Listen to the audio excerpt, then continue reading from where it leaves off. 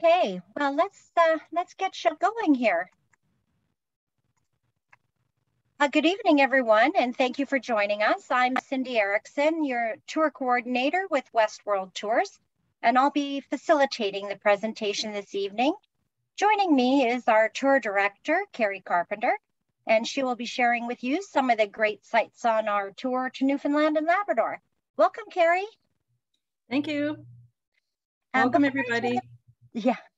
Before I turn the presentation over to Kari, I have a couple of items to go over first. During the presentation, we'll have two pop-up polls asking for your participation by making a simple selection. If you're viewing us on Facebook, the polls will not pop up on your screen, but you can simply type your response into the comment section. And here is our first poll. We'll just get this launched here.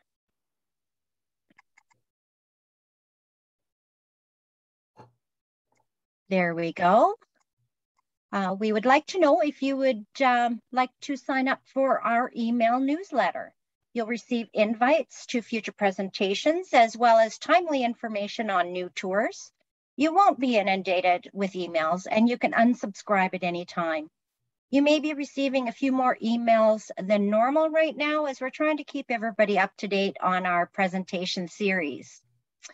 From Facebook, again, the survey is not going to show up there. And you can quickly send us an email to information@westworldtours.com or hit the message button now. And please include your email address so we can get you added. All right, thank you, everyone. I will just end that now.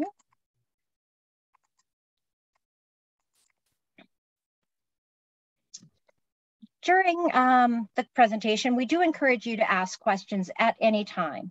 That being said, we do have everyone on mute and ask that you please type your question into the Q&A box located at the bottom of your screen. Again, if you've joined us on Facebook, please type your question into the comment section.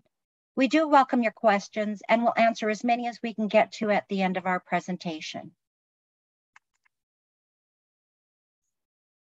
As Western Canada's premier tour company, Westworld Tours has been serving Canadians from coast to coast with escorted travel throughout North America and around the world since 2000, celebrating our 20th anniversary last year.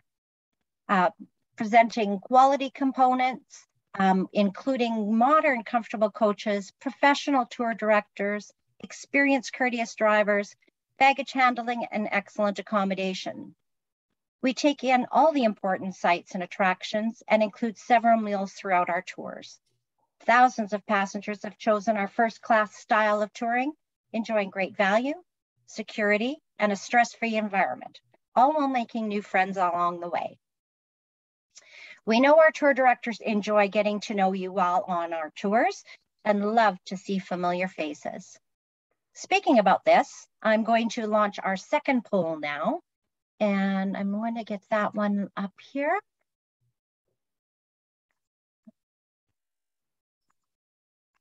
There we go. I'd like to know, or we would like to know, how many watching this evening have traveled with Westworld Tours before. Again, anyone watching on Facebook, please enter your response into the comment section. And I'll just let you all reply to that for a minute here. Let's see. Okay. It looks like 36% of you watching have traveled with us before. Welcome back. We sure look forward to welcoming you aboard again very soon, hopefully. And 64% of you have not traveled with Westworld Tours before. Well, welcome. We really look forward to welcoming you on board, and I know our tour directors very much look forward to meeting you. Thanks again, everybody, for participating.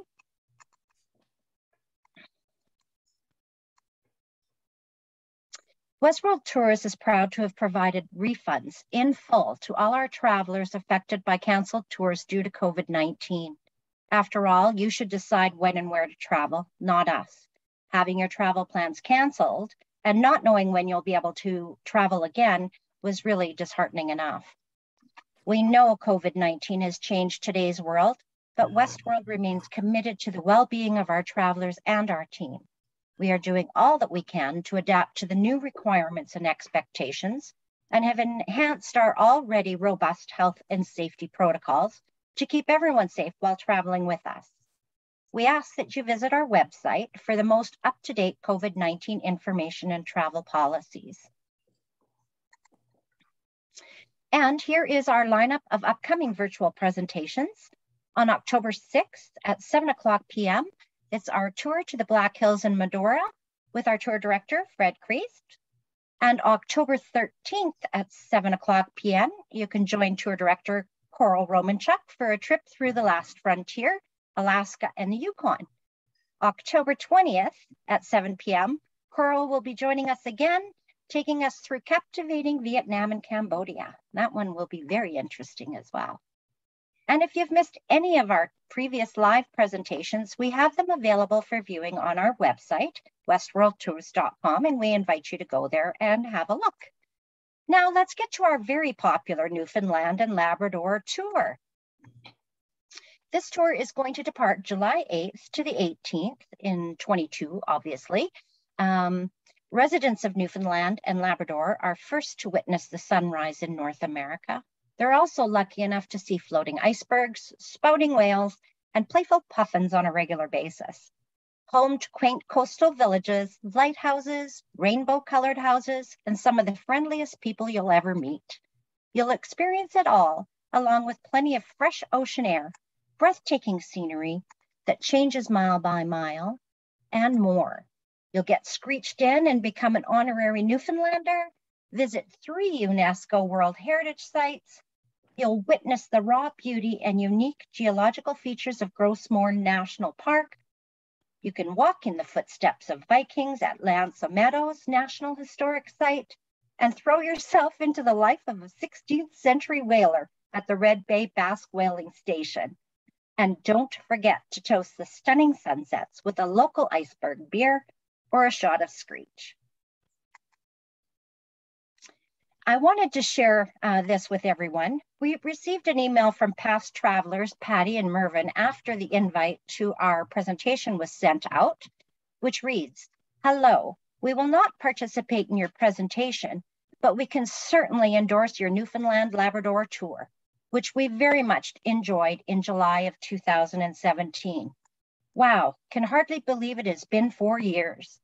I said at the time that every Canadian should experience Newfoundland, Labrador, and its wonderful people. Oh yes, the scenery is pretty awesome as well." And it said, "Feel free to mention our names as reference. The tour was very well organized and conducted." Well, a big thank you to Patty and Mervyn for taking the time to send us that email. We love hearing from our past travelers and how much they enjoyed traveling with us. So I wanted to share that with everybody. And without further ado, I am pleased to introduce you to Kari Carpenter. Having grown up in a family where travel has always been important, Kari loves to travel, meet and spend time with people, and learn about different cultures and places around the world. Kari has been with Westworld Tours since 2013, spending many a summer guiding our tours through Newfoundland and Labrador, bringing a great deal of knowledge and experience in her role as tour director to this beautiful part of our country. Welcome, Kari. Thank you, Cindy, and hello to everyone joining us this evening. If you notice the picture I chose when Cindy was introducing me, some of my favorite Vikings are in Newfoundland, and I would love to introduce you guys to them. Moving on to the next slide, the bottom center picture there is one of our tour groups posing in front of the Newfoundland Labrador sign. Welcome to the big land. Straight Bell Isle separates the province into 2 geographical parts, Labrador, which is a large area of mainland Canada, and Newfoundland, an island in the Atlantic Ocean. I wanted to include some of my photos so you could see how beautiful Newfoundland and Labrador are. In the top left-hand corner, you'll see a lighthouse on a rocky cliff where it juts out into the ocean, some fishing stages located at the water's edge, and they typically consist of an elevated platform on the shore when working tables and sheds where fish can be processed. The top right-hand picture is in Red Bay, Labrador, and that's a mozzie day. For you folks that have been with me before, you guys will understand that word. That's a Newfoundland slang for a damp and muggy, and out west we would just call it foggy. The bottom right-hand picture shows the coastline and the steep cliffs. That's examples of what the actions of waves of the North Atlantic Ocean does to the ancient rock composition and thousands of years of continuous coastal erosion. The top left-hand picture shows off the view from the height of the land, and the right top has two boats out in the water by a craggy coastline. The bottom left picture shows the highway we travel along with the beautiful scenery as we drive by. And the bottom right-hand corner is the dungeons, where we see a collapsed sea cave with a natural archway that's been carved out by the sea. So let's take a look at the map on the next slide. Newfoundland became the 10th and final province to enter Confederation on March 31st, 1949. When we're in Newfoundland, they like to joke with us that it was the other way around and that Canada joined them. On December 6, 2001, an amendment was made to the Constitution of Canada to change the province's name to Newfoundland and Labrador. We're going to fly into St. John's to start our tour, working our way towards the Northern Peninsula. And then we're going to take the ferry to Labrador and back again 11 days later. And then we will fly home from Deer Lake. You can see that Labrador shares the western, we'll just flip back. You can see that Labrador shares the western part of its border with Quebec. The north-south extent of the province has prevalent westerly winds, cold ocean currents, and local factors such as mountains and coastline that combine to create the various climates of the province. January 1st, 2021, they had a population of 520,438. More than half the population lives in the Avalon Peninsula, and the Avalon Peninsula is the large peninsula that makes up the southeast portion of the island of Newfoundland. The province also includes over 7,000 tiny islands, and no part of the island is more than 62 miles from the ocean. On the west coast, the land rises abruptly from a narrow coastal plain to the long-range mountains, which reach a maximum height of 2,670 feet. The mountains give way to a plateau that slopes gently downward to the northeastern coast with its many headlands, islands, and bays. The plateau is dotted with thousands of lakes and ponds, numerous streams and rivers, including the exploits, the Gander, and the Humber. The coastal terrain is hilly and rugged. The coast itself is marked by numerous bays and fjords, and there are many offshore islands as well. The next slide shows us some of the tour highlights of places that we will visit. And I'm quite proud that on the Westworld tour, we cover such a vast area of the province, seeing not only the beauty of the landscape and the interesting attractions, but we also meet so many wonderful, friendly people as we listen to their stories, learn their way of life, both old and new, how fishing as industry has changed over the years as well. The next slide is pretty much St. John's, the capital city. It's actually closer to the coast of Ireland than it is to Winnipeg from St. John's. Now, some of you watching have probably been on some of our Westworld Maritime tours where we overnight in St. John, New Brunswick. It's a little confusing because that's St. John, New Brunswick, and this is St. John's, Newfoundland. The top left-hand corner, dominating the skyline, is the Cabot Tower. It's located on Signal Hill, and it overlooks the city, the ocean, and the narrow entrance to St. John's Harbor. In 1897, Cabot Tower was commissioned to commemorate the 400th anniversary of John Cabot's discovery of Newfoundland and Queen Victoria's Diamond Jubilee. At Signal Hill in December 1901, Marconi and his assistant, George Kemp, confirmed the reception of the first transatlantic radio signals. With a telephone receiver and a wire antenna kept aloft by a kite, they heard Morse code for the letter S transmitted all the way from Cornwall, England. In the top right-hand corner, We're going to take a morning cruise, watching for humpback and minke whales, dolphins, as well as checking out the Witless Bay Ecological Reserve that is home to the largest Atlantic puffin colony in North America. And we're going to see other seabirds as well. That's going to include the common murre, the black-legged kittiwake, and the razorbill auk. The bottom left-hand corner is a colorful photo that shows some of the houses that are referred to as jelly bean houses. The big building you see in the top center of the skyline is the rooms. It can be seen from almost any point in St. John's. The rooms is a cultural facility that opened in 2005, and it houses the art gallery as well as the Provincial Museum and the archives. And you guys might want to visit that in your free time. It's quite interesting. The building's name, as well as its architecture, is a reference to the simple gable-roofed sheds called fishing rooms that were once so common as a waterline in Newfoundland fishing villages. To the right, you can see the Basilica of St. John the Baptist, also in the skyline. Our hotel is in a great location and just a couple blocks to Water Street, George Street, and also the harbor. The Mile 1 Center that they use, an indoor arena and entertainment venue, it's only about a half a block away from our hotel. So some of you may have watched different events at Mile 1. Also, the Memorial University is located in St. John's. Some of you may be familiar with the Royal St. John's Regatta. It's the oldest sporting event with documented proof of boat races that were held in 1816. It's held on Kitty Lake, and it's scheduled for the first Wednesday of August. They take it as their civic holiday instead of the first Monday in August, like other provinces do. What I love about it is if the weather and wind conditions are not suitable, the event is just postponed until the next suitable weather day. But that often gets some folks into trouble as they head out to George Street to the festival the night before. And then when the weather turns bad, it's back to work in the morning instead of what they'd planned on doing, sleeping in. The bottom picture is the Cape Spear Lighthouse. Cape Spear is the easternmost point in Canada and North America, excluding Greenland.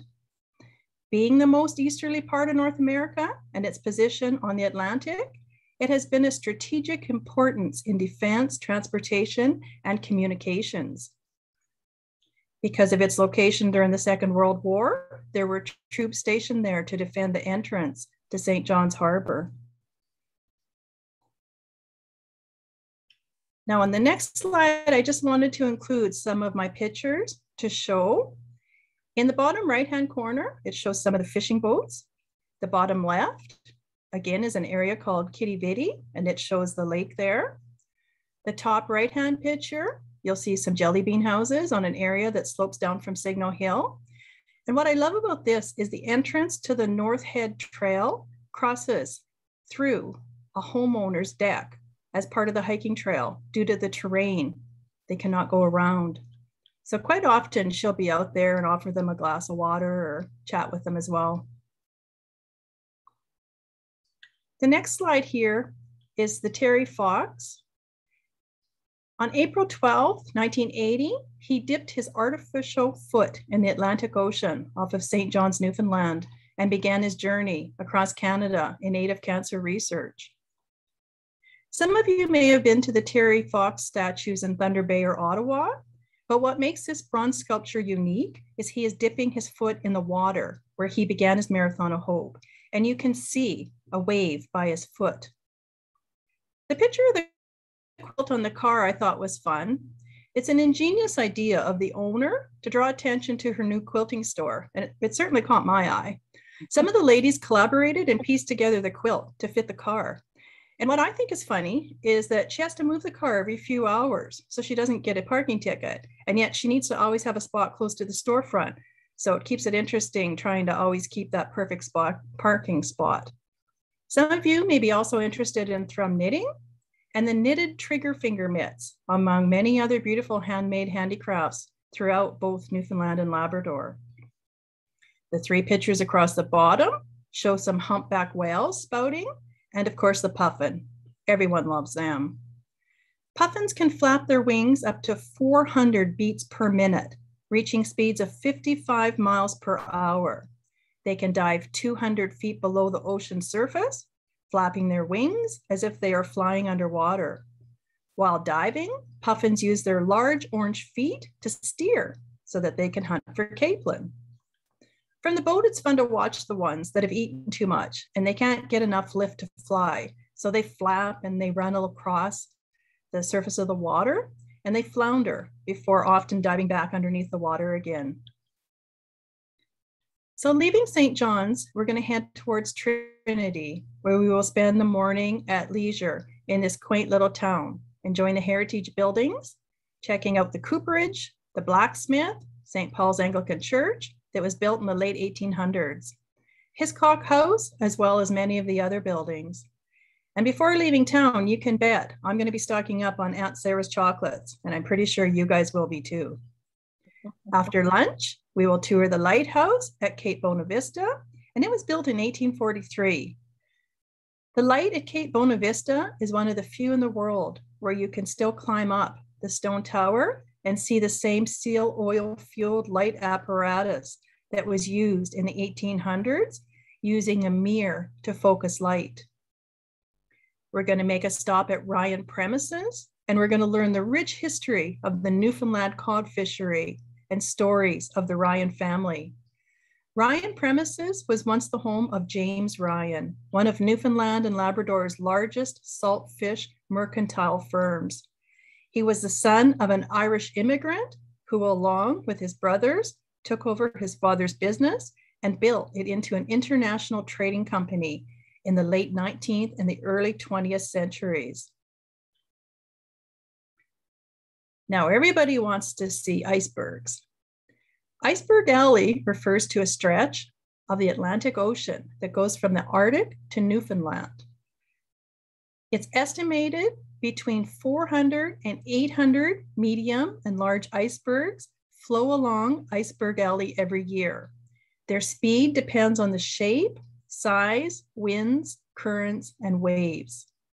As for the expression, tip of the iceberg, comes from the fact that only about 10% of the iceberg is actually above water. The other 90% is below. There's many different types of icebergs: tabular, blocky, wedged, pinnacle, dome, and dry dock. As icebergs drift south, warmer waters accelerate the melting, which make them dangerously unpredictable and very scary, actually, for some of the small boats that get too close to them, because you never know when an iceberg could actually flip or tip over. The local breweries use the pure water of the icebergs, and they make vodka, gin, rum, and beer. Also, with nature, depending on the time of year, sometimes we will see icebergs and sometimes we don't. We will quite often see the bergy bits, or the growlers, the chunks that have broken off of the large icebergs, but actually haven't melted yet. On the next slide, we're going to look at the Beothic Center. By the time European contact with Newfoundland began in the early 16th century, the Beothic were the only Indigenous group living permanently on the island. They're largely attempted to avoid contact with European settlers in order to preserve their culture. The establishment of English fishing operations on the outer coastline of the island and their later expansion into bays and inlets cut off their access to traditional food sources. In the 18th century, the Beothics were driven further inland. Violence escalated, with both of them competing for the resources. And by the early 19th century, violence, starvation, and exposure to tuberculosis had decimated the Beothic population, and they were extinct by 1829.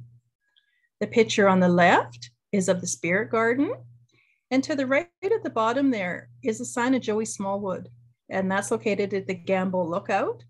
Joey was elected premier, and he dominated for 23 years.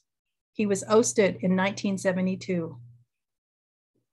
The next slide is Prime Berth.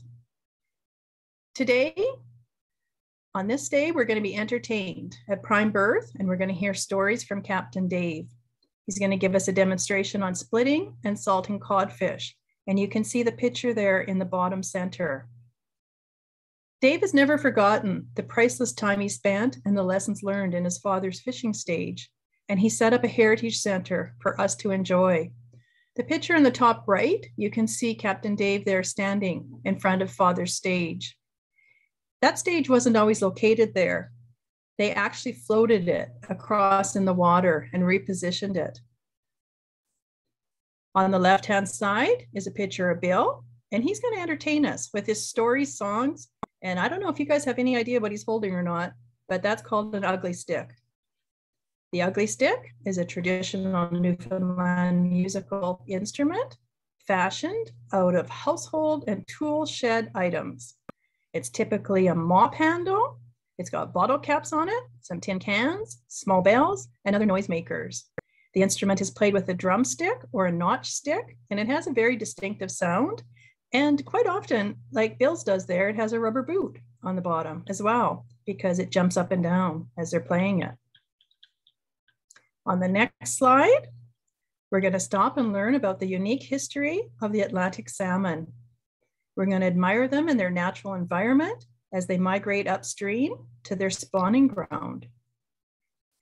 In Gander, we will check out the North Atlantic Aviation Museum and hear about Gander's role in the development of the transatlantic aviation, and drive to the Silent Witness Memorial, the picture in the bottom center there, to pay tribute to the 256 individuals who lost their lives on December 12, 1985 in the Arrow air crash. And interestingly enough, just last weekend on TV, there was a documentary that you guys can still watch online. The group in the bottom right-hand corner is the Anchors Away show. And it's a fantastic evening. We're going to be entertained with popular Newfoundland songs, lots of fun and lots of laughter. Moving on to the next slide, we're going to take a short walk to look at the Arches, which is a geological formation formed over millions of years as a result of glacial action, wind, water erosion, and other environmental changes. Severe storms to this day still continue to change what the arches look like. The bottom right-hand corner is the ferry to Labrador, and we're going to drive to Red Bay. It's a historical site that will take us back in time to when the Basque whalers lived and worked at Red Bay. The Basque Whaling Station, it was designated a UNESCO World Heritage Site in 2013. While we are in Labrador, we will tour the Point More Lighthouse, and you'll have the opportunity to climb 132 stairs to the top and experience the daily tasks of the lighthouse keeper. You can see there on the left-hand side is the Point More Lighthouse. You don't climb all the stairs totally at the same time. There's little rest areas at landings in between. So it sounds worse than it actually is. Point More Lighthouse is the tallest in Atlantic Canada, and it's the second tallest in the country. It was built in 1857 to increase the safety of transatlantic shipping. After that, you guys are going to work up an appetite, and I'm going to take you to partake in a Viking feast. We're going to eat some traditional foods, such as Jig's dinner, and we're going to enjoy some evening entertainment.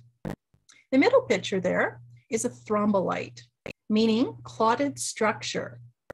They were the only known form of life from 3.5 billion to 650 million years ago. They are large, bun-shaped Cambrian mounds, growth form of millions of tiny algae and bacteria, and are extremely rare. They're only found in so many places in the world, so extremely rare.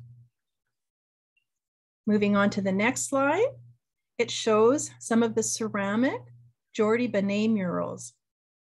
They were created and fabricated by a Montreal artist in 1967, Geordie Benet. We're going to have the opportunity to tour the Grenfell House. In the center there, you can see a picture of the house and the center as well, and learn about him. Sir Wilfrid Grenfell was born in England and trained in medicine.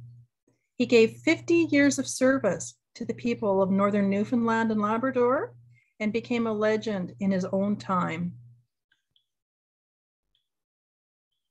On the next slide, at the tip of Newfoundland's Great Northern Peninsula lies the first known evidence of European presence in Americas, Meadows. Here, Norse expeditions sailed from Greenland, building a small encampment of timber and sod buildings over 1,000 years ago. We're going to see the remains of the Viking encampment that was declared a UNESCO World Heritage Site in 1978. And we're going to interact with the Viking interpreters, seeing some of the artifacts.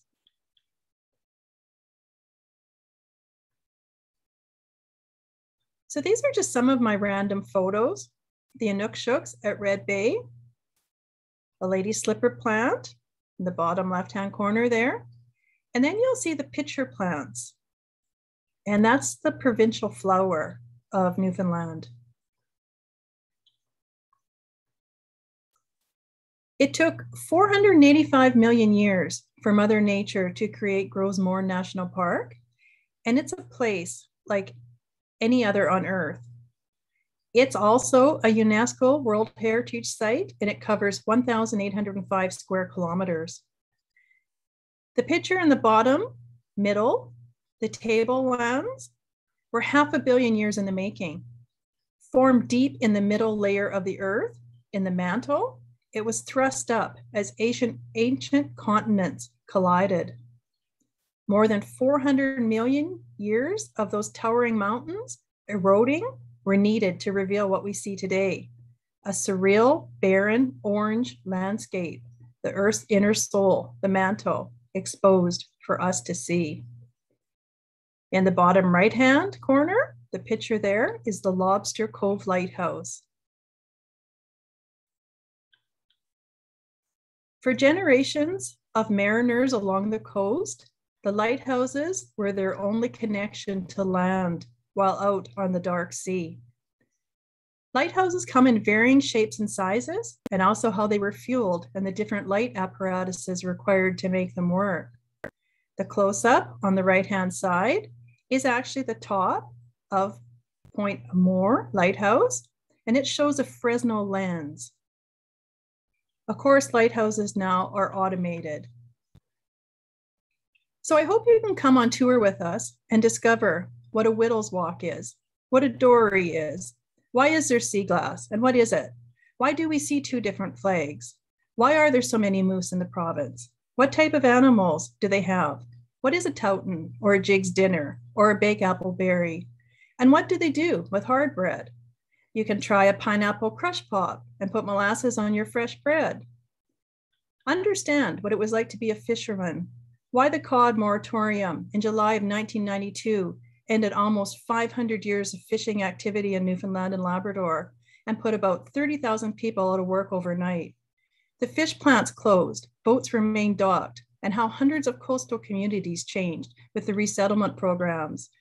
It's a sad day when someone in their 80s that has been fishing their whole life all of a sudden is not allowed to even catch a single codfish for their supper. The moratorium in 1992 was the largest industrial closure in Canadian history. So many of the Newfoundland Labrador songs tell a story, and I would encourage you to listen to a few of the seafaring songs and shanties. In closing, I would like to thank you, and I would like to encourage everyone to add Newfoundland and Labrador to your bucket list of travel destinations. I hope to see you there. Kari, thank you so much for sharing your love and knowledge of Newfoundland with us tonight. And we really appreciate it. And I know Newfoundland is definitely on my bucket list, and I'm hoping to be able to get there very, very soon. Now, we can certainly get to your questions. If anybody has any questions, please type them into the Q&A box on your screen.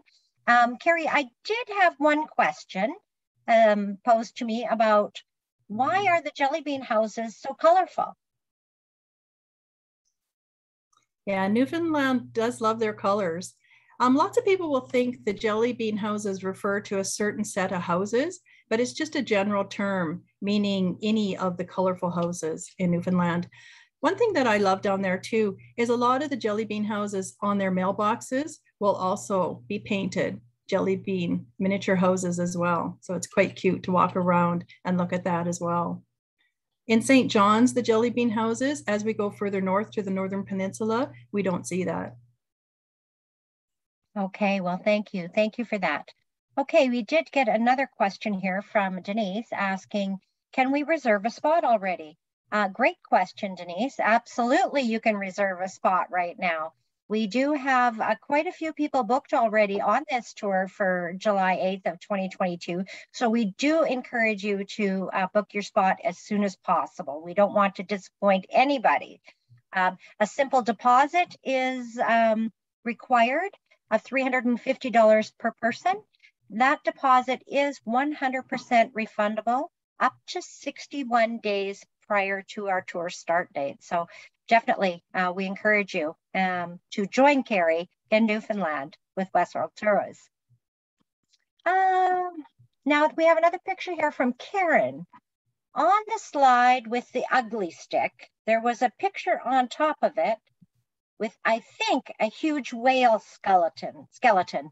Is there a story about that? Now, Kari, I know that that's at with Captain Dave, and I'm sure there must be a story about the huge whale skeleton that you can share. Yeah, that's at Prime Berth, and Captain Dave will definitely tell us the story when we're there, but it's a sei whale, S-E-I, and recently he's just also relocated a second one there as well too, and his story is going to be a lot longer than mine, so you need to come on the tour to hear it. But basically what happened is the whale got beached quite a ways from his location, and he asked if he could have that whale. And the size of a whale, I don't know if you can imagine how long or how smelly it would be, how long it would take for it to not smell any longer. So he would go back and forth, and obviously the birds and that would eat it and that, but he had to stake a claim on that whale so that nobody else took it. So in due time, he did relocate it to Prime Berth. And so, okay. Yeah. Well, that's very interesting. Very interesting. Okay, we do have another question here. Karen just responded to your comments on the large whale with a big wow. And yeah, no kidding.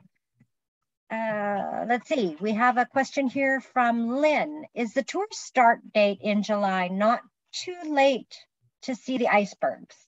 And I know that's a common question that you do receive, Kari, so I'll let you address that one. Yeah, icebergs, it's nature, so you never know for sure. The prime iceberg season starts in April and does end in June, but I've seen lots of icebergs, and they're not going to be like a couple years ago, there was that gigantic one. They're not going to be like 5 stories high, although one year we did see one out in the distance like that. A lot of them that we see will be like bergy bits or growlers, which are chunks that have broken off of the bigger icebergs that are still circulating throughout the waters. Sometimes an iceberg gets lodged and stuck. So in that case, it can be larger and doesn't move anywhere until it actually melts or pieces break off. So the answer is I can't promise. If there is actually an iceberg finder that Newfoundland provides that I do monitor. And if there's any way I can get to an iceberg, I certainly will take you. Okay, that's great. Now, we do have another question here from Sharon. Sharon asks, what is the difference between a salt box house and a jelly bean house? Okay, the salt box houses are the older buildings with the flat top roofs, and the jelly bean houses is just a term referred to because they're colorful. Okay, awesome. Thank you. Now we do have another person that asked us, how many people signed into your excellent presentation tonight? Well, whoever anonymous is, thank you very much. We appreciate hearing your feedback. And it looks like we reached just about 100 people tonight. So that's awesome. And Lynn had a question, or no, Lynn asked, just said, thank you for answering her. And Sharon also replied with a thank you for answering the questions. And I'm not sure, does anybody else have any more questions before we move forward here this evening? that looks like it's about it for now. So at this point, I just really would like to say, a huge thank you to everybody for joining us this evening. We will be following up with an email in a couple of days that will have the link to the itinerary for this tour. And you can always reach out to us for more information on this tour and others by visiting our website at westworldtours.com, emailing us at information@westworldtours.com, following us on Facebook, or by contacting your local travel agent. Again, thank you to everyone for spending the evening with us, and we hope you found our presentation informative. I should say Kari's presentation informative. And thank you again, Kari. Enjoy the rest of your evening, everybody, and take care. Thank you, everybody, and hope to see you in Newfoundland and Labrador. Bye, Kari. Thanks again. You're welcome.